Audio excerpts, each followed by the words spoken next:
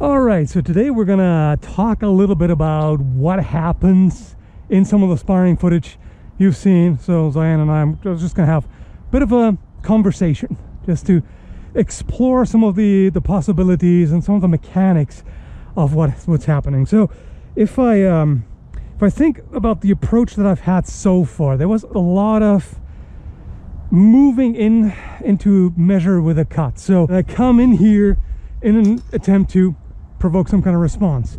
If he steps back, then I'm not really gaining anything here. And look at how he's framing. So he's already crossed the line aggressively, and the point is forward. So if from here, my natural thing to do would be to cut over to the other side. Let's see what he's doing. He's immediately intercepting that and cutting to my arms, because as soon as I leave this bind, I have no protection basically during this time. He's not going to just stand there. So as soon as I leave the bind, he has a number of options, and I need to be cautious of that. What else can I do?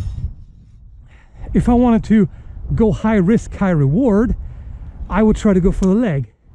The problem with that is I'm very exposed right now. So if he steps back, if he's quick enough and sees that, there's nothing really protecting me here. Okay, so what other options do I have? From here, I can try to win the bind, basically. So if I try to wind up, he's going to respond to that. If he just stood there like this and did nothing, okay? Sure, if he does nothing, I'm just going to wind and thrust him.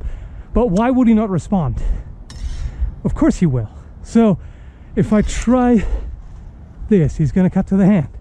If I come close enough, I could try to grab it, go for a thrust. And this is difficult to do in sparring, because don't forget, this is going to take me some time. This is an action. He has an action. Again, we can't assume that I have action points while he doesn't. So anything I do, he's going to respond to. If I try to push the blade over, he disengages, comes down with a shield how to my arm. What else can I do? A better thing to do here is disengage, durchwechseln, and try to go for a thrust. Again, he's going to respond to that. So what you just saw him do is step back and throw a false edge cut to my hands. That's why you see a lot of kind of back and forth and moving around in sparring, because I don't want any of this. So I need to be careful. What I'm used to is feint and cut. So for example, say I'm here, I move in, let's say with an undercut, feint, boom. Say I'm on the other side, feint, zwerk, there we go. So there's nothing bulletproof that I can do here, at least that I'm seeing right now. So keep in mind, this is not supposed to be like, this is the one and ultimate only thing, you should never do anything else. We're just exploring, all right? We're comparing notes. So I have to really be worried about his point, because he can easily thrust here. And watch what he does. The bad way of doing this, the amateur way, is just in like this. Guess what? If he just walks in like this and thrusts, he's going to get a thrust, but he's going to be cut at the same time. But that's not what he does. What he does is this. So here, my arm is basically trapped by this. Meanwhile, you have to imagine he's running me through. So he's getting closer. So I've got nothing here, and then he can grapple. All right. So that's a sensible way to use a thrust against the cut. Boom, right here, walking onto his point. So if I notice this in time, say stop here and I push over, and this is quicker than what I'm used to. He pushes it aside against my thrust, I come over here. It's good, but guess what? It takes a lot longer. This takes way longer than just disengage and thrust. This is really quick. You want efficiency, you want to reduce as much unnecessary movement as possible. And that's what happens here. So, okay, what else can I do? Typical thing is clear the blade. So, boom, and then come in. Notice he's stepping back. If he just stood there, boom, yeah, I can do whatever I want. But he's not going to.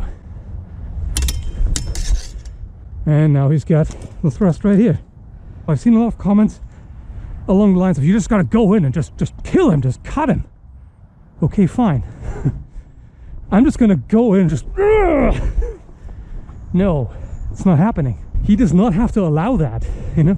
Any kind of big sweeping cuts, boom, like Montante style, I'm gonna get cut to pieces. Because he's not a salt statue just standing there like, cut me, bro. One of the quickest things I could do is this. Again, it's not impossible to defeat, nothing is. So if he's quick enough and sees that, he's got this. Okay, how about from there? Just as an example. So if we're here, he catches that. Then he comes in with a thrust. I catch that. I want to come on top. Boom. So this is how things can evolve. If I'm here and he thrusts suddenly,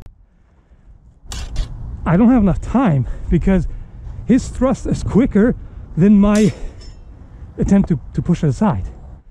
So if I'm going to set it aside and I catch it just a little too late, guess what happens? Because he's crossing the line so aggressively, it's coming in and I push it over, but not far enough to prevent it from going into my shoulder, for example, or the left side of my chest. And also with the binds, if I'm really hard in the bind, I don't want to let him do anything. Okay, he comes around there. So, right there. So if we come to a bind in the first place and knock it aside and then come in here, even if you move back, if I keep chasing, I may be able to get it. But here's the problem. It's high risk, high reward. He could still cut me. What I do, once I've got this frame, I essentially glide down and strike, doing this. Now, when I do this, he's going to react. He's going to flinch in some way, right? If he flinches strongly, I come up and around like this. Or I can come like that and underneath, which is what you see a lot in the sparring. The other option too is I can strike down, and depending on how he responds, I now have my options. If he tries to wind up high in this, I now strike to the hands again. If he stays strong, I now strike down behind his blade, because he's only concerned about defending himself at that point. So if I displace that even more aggressively, so I space it here, he comes around, I got to go even further over here, so that opens up this entire side. And again, the quickest thing is this. Yeah. So if I displace this, and this is what he wants to keep me in the nach, meaning the after. So he wants me to react instead of actually seize the initiative. Yeah. Because then I can't threaten him. If all I do is just windshield wiper, Yep. just to defend myself, then I'm absolutely no threat to him. So I need to do something else, right? I have to figure out an opening. That's where a lot of things are easy to miss in sparring. Attempts to cut at the arms that are being evaded. They look like you're just trying to strike the opponent's blade, or you're just slicing the air or whatever. Like for example, if let's say we are in a bind here, I want to cut his arms and he steps back. This looks like, in sparring, this looks like I'm just cutting the air, I'm doing nothing. But he defended, he evaded. So that's easy to miss. This is a situation I really don't want, because he has a strong dominant overbind here, so he can do things to me that I don't want. So I need to do something to take it back. So I need to do something about that blade in some kind of way. I need to make sure that this is not a threat to me. What about the single-handed thrusts? We had those a couple of times. Yeah. This is again a kind of a high risk, high reward maneuver. Let's say he's in fool's guard. All right, so I know that this is accessible, but let's say we're a little too far away, so I can't get him like this. If I thrust like this, he's just gonna move back, okay? So he's gonna move back. But I might be able to just quickly do this. So even if he moves back, I might still be able to get him. The problem is, if he sees us in time, I've got nothing. I immediately lose control of the sword. So, high risk, high reward. What if I want to stay on the other side and try to take control here? I might be able to get stabbed in the knee or something, but this seems unlikely. So, this is just a weaker position for me to be in.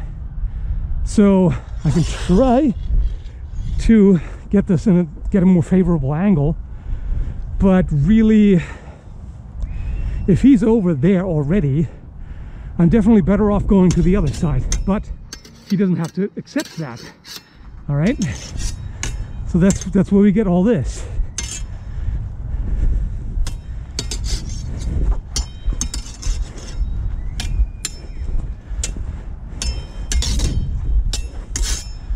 These are just some observations.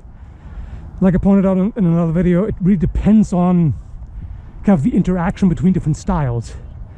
If we're both more cutting oriented, it's going to look a lot different.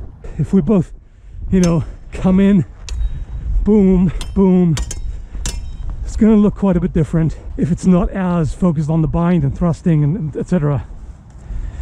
But yeah, this is some of the mechanics behind what you saw in sparring. So hope you found it interesting. Thanks for watching, and thanks, Diane.